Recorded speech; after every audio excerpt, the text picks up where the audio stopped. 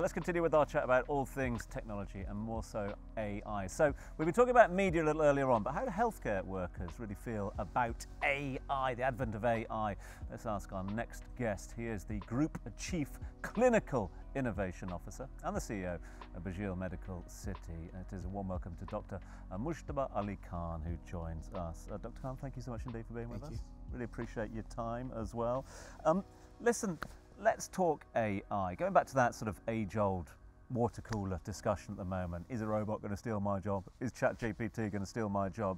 I mean, one would think that, yes, okay, medical science, very data-driven, AI and generative AI and technology is going to help in that field. But is it ever going to replace what we call bedside manner, that bedside sense that doctors and nurses have? I think that's what we all crave, is to be able to have that empathy from another human being, especially at such a critical moment when you're in the hospital getting care and being able to understand the diagnosis directly from another human. But I think that fear of AI is sometimes overstated. I think we've all heard the phrase where, you know, AI won't take your job, but those who know AI will. And I think that's the true thing, is where the next step in healthcare and so many industries is that how do we leverage AI to improve the care that we're delivering for patients, improving that journey from start to finish that can take and alleviate and liberate our doctors, our nurses from the bureaucratic stuff that bogs us down and allow them to do that empathy that you're talking about. Well, Dr. Khan, I don't know if you heard our conversation. I'm a little bit concerned about AI, but mainly when it comes to like creative fields, when it comes to admin fields, I think the healthcare field is where it's definitely needed because it can help with diagnosis. It can help doctors actually focus on surgeries and bedside manner and not have to deal with data per se. What would you say are the most exciting technologies that are coming out now using artificial intelligence? So to that point, where it can alleviate all that burdensome stuff that doctors do on a day-to-day basis, is one of the biggest things is documentation, making sure things are documented appropriately. Now with ambient technology, and that's what we're trying to do within our own company, is to be able to have ambient technology listening into that conversation between the doctor and his patient, and to be able to document all the key things, identify the right diagnosis, and augment the clinical decisioning. Is a certain lab necessary, imaging necessary? This medication might be better suited because this person has this cross reaction with it. And so to help augment that clinical interaction so the doctor isn't bogged down with the bureaucratic stuff and is able to deliver the care that the patient wants. I think it's interesting as well because then at least we could read the doctor's handwriting. Yeah. It would just be typed. What about then talking, I guess, a more of a serious worry for people worldwide is about privacy and data breaches and anonymity and things, because you'd like to think that that's okay now.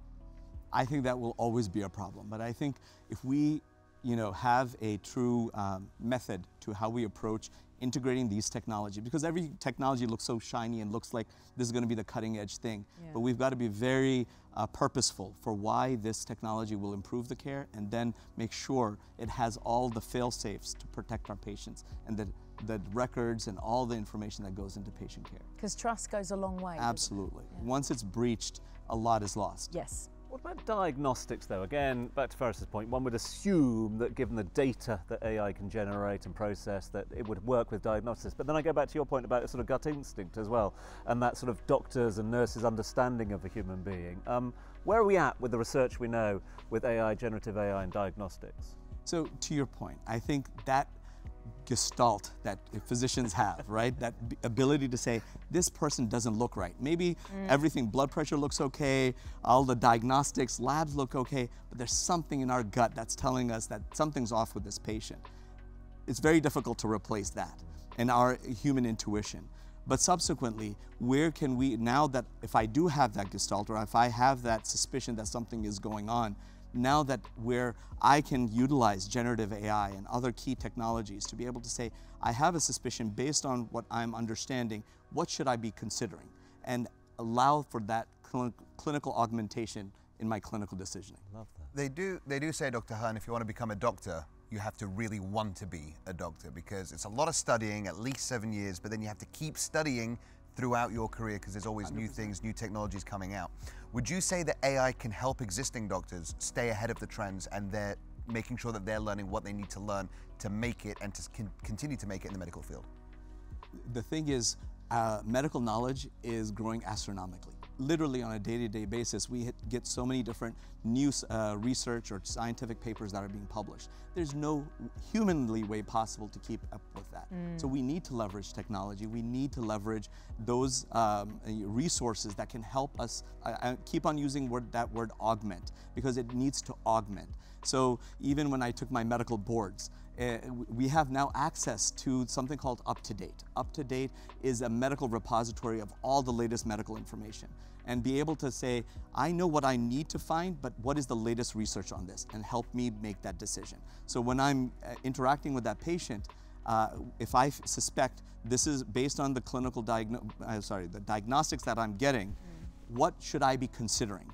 Based on the research that is coming out, what medications potentially would be, or latest treatment modalities might be beneficial to this patient. All of these things, there's no way that I can keep up with every aspect of it, but I've got to marry my clinical knowledge with all the latest information and give that patient the best possible chance of getting the cure that they need. And there's so much pressure on anyone in the medical field, isn't there? Like, we expect to come to you and you sort of immediately know the answers.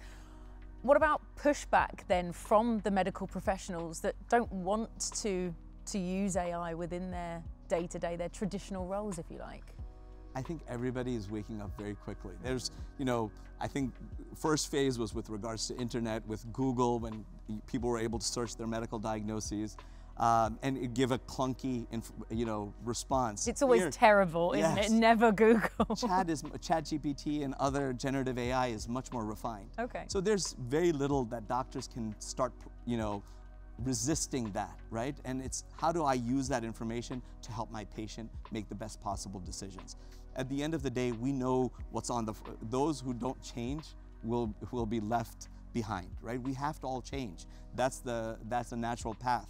But how do I utilize that information to modify myself and modify my practice and get the medical disciplines that I'm working in to advance further? I love your theory of like support and augment rather than replace. I think that's a really good key way of looking at it. But is there the risk as well, given the pace of change and given the benefits of AI, that medical institutions or the medical industry can become too reliant on AI as well? Is it important to keep that balance moving forward? Yes, I agree. I think sometimes, and so we all know about AI hallucinations, right? Where it can start to make up information.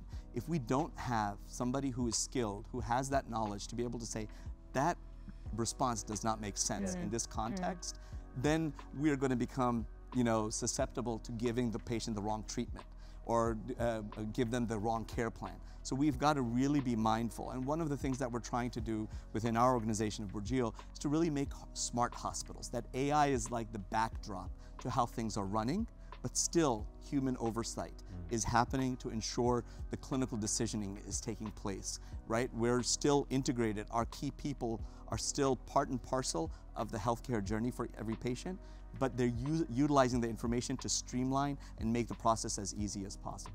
Well, Dr. Khan, thankfully you're making us feel a lot better, and it's only the start of the show. You are going to be with us as our guest co-host, but right now we're going to take a little break. But stay tuned, because we have a performance happening later on in the show. We already know who it is, but let's hear a little something from Aston. Hey, my name is Aston, and tonight I'll be performing Cool Baby Cool.